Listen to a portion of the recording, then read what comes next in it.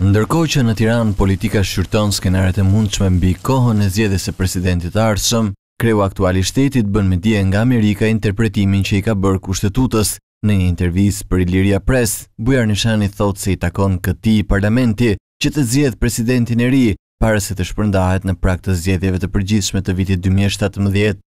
Për herë të parë ndodh që presidenti zgjidhet në të njëjtën kohë me parlamentin e ri. Prandaj parlamenti aktual, përpara se të shpërndahet, duhet zgjedh presidentin që do të vijojë.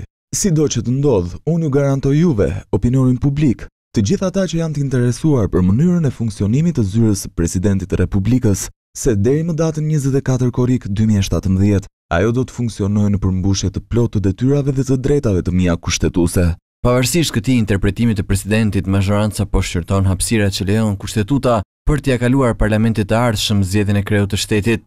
Bujar Nishani nuk e fsheh dëshirën për të konfirmuar me një mandat të dytë, ndonse është i vetëdijshëm se kjo varet nga humoret e shumicës parlamentare. Padyshim që te çdo president që mbyll një mandat, është krejt e natyrshme synimi i një mandati të dytë, kur ai mendon se e ka kryer me përpjekje të sinqerta dhe të vërteta punën në mandatin e parë, dhe që ka besim se mund t'i japë ende kontribute në një mandat tjetër. Por në sistemin ton, kjo nuk mbetet vetëm në dëshirën e presidentit të Republikës. Kjo është ndërthurur me vullnetin e mazhorancës përkatëse në parlamentin e Shqipërisë. Cilat do qofshin zhvillimet e verës së ardhshme, Bujar Nishani sqaron se nuk ka ndërmend të dalë në pension, ndërsa shton se mbetet për tu parë cila do të jetë rruga që do të ndjek aktiviteti i tij.